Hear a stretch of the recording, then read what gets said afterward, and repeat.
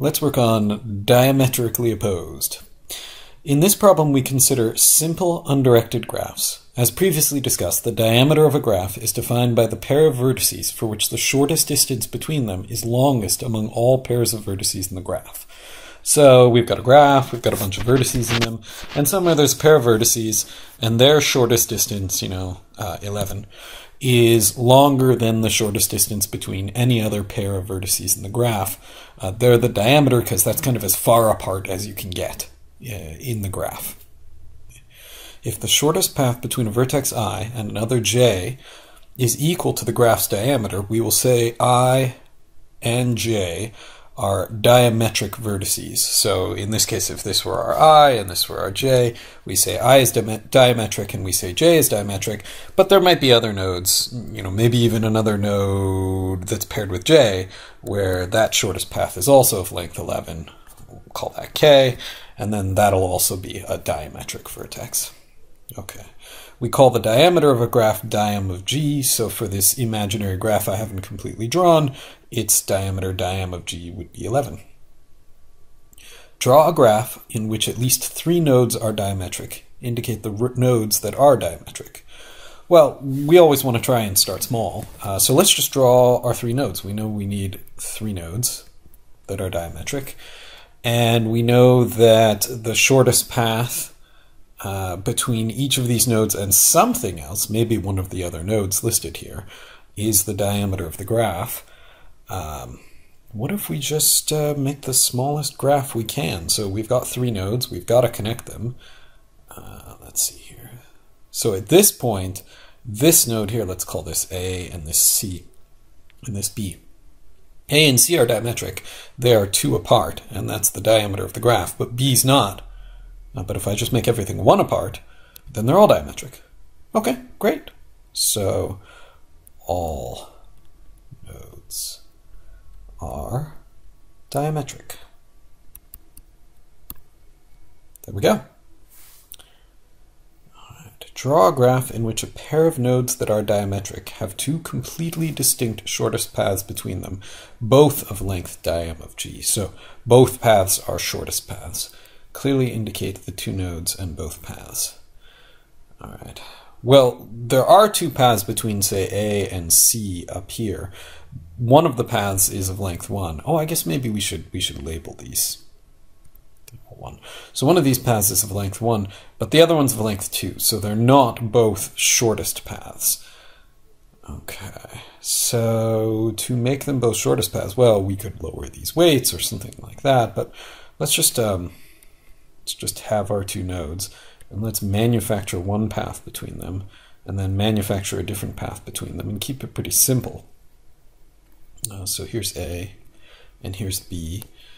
To make A and B diametric, we want to make the shortest path between them the longest of the shortest paths in the graph. I think we can do that just by making these all weight 1. That should work out just fine. Oh, wait a minute. Yeah, simple undirected graphs. It didn't say unweighted, so we'll put weights on. And I'm just going to label these C and D, because why not? C and D. And now, are A and B diametric? Yeah, but you know what? Just for fun, this isn't critical, but just for fun, let's make them even more so. Let's put a link 1 in here. I mean, they're not more diametrics, but now they really do define the diameter. C and D do not define the diameter, because they have a path between them of length 1. A and C, A and D, B and C, B and D all have shortest paths of length 1, but A and B have a shortest path of length 2, so they're the only 2 diametric nodes. That's not critical, I just thought it might be fun. So these are nodes that are diametric, and the 2 paths between them that are both the same length are here and here. There we go. And then there's this ungraded challenge problem. A rooted undirected tree is a connected undirected graph with no cycles in which a single node has been designated as the root. So it's the usual sense of root. Must the shortest path in a rooted tree T be between 2 nodes that are diam of T apart? Between 2 nodes that are diam of T apart, pass through the root. In other words, does the root have to be on the diameter? either draw a small example in which such a path does not pass through the root, or briefly sketch the key points of proof why this must be true. Well, let's just draw a tree. Here's a nice simple tree. And I'm just going to draw the root at the top. And sure enough, in this particular case, the diameter does actually pass through the root, because from this node to this node, that's what gives us the diameter. So somehow we need to put this diameter elsewhere. One thing you could imagine doing is just hanging this as a subtree off of a root higher up.